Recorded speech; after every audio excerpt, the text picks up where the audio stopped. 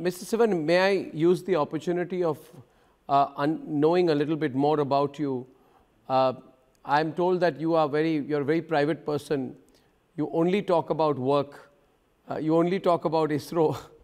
But, you know, I love to talk to people who become inspirations.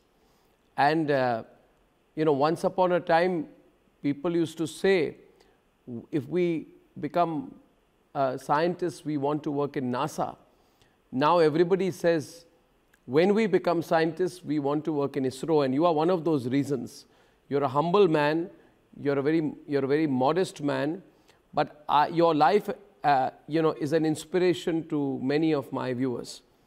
So, Mr. Sivan, can you tell me a little bit about your own background from your village in Tamil Nadu?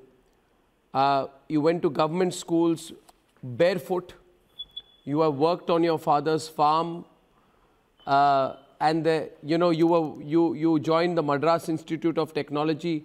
Can you just tell me a little bit about your childhood and your initial story, and the obstacles that you overcame to reach where you are today?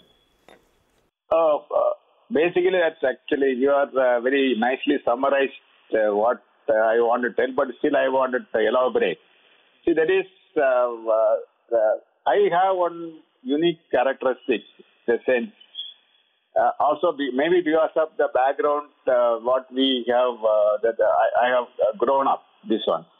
And when I was studying in that primary school, government school, we didn't have any big the dream or this one. Like people used to tell that I have a dream, become scientist like that. At that time, that our the main aim is to get food for our stomach, and so that we have to work in that form that our school that not only secondary this one. And at the same time that when I was growing up, my aim was to only become a teacher or it's a bank employee like that. And only thing is that when I did my after my pre-university, at that time that the pre-university was the thing. Then I wanted to go for engineering, but my father said, no, you cannot go to engineering. I cannot pay the expenditure. So he asked me to go to the BSc. And then I went to BSc. Then after that BSc, then my professor told me to go to Madras Institute of Technology. And one thing that I have seen that in my all along, that is one experience I had, that probably that I may be exaggerating, but still I want to tell. Whatever I was trying to get as my first choice, I never got it.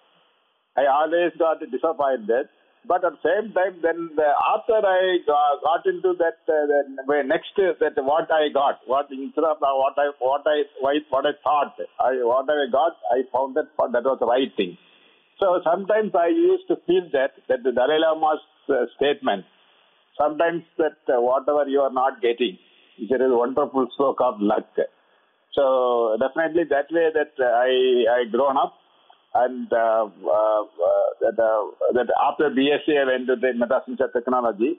After Madras Institute of Technology studies, I wanted to go for a job, but at that time aeronautical engineering, but I didn't get a job. So I was forced to go to the ME. Then like that it was going on. And wherever I was trying to get into, but I never got a first chance. So I always get that second chance. But I consider that as a second chance is always a good for me. Then I really came up like that. Well, it's very, very fascinating, Mr. Sivan. I also never got my first option ever.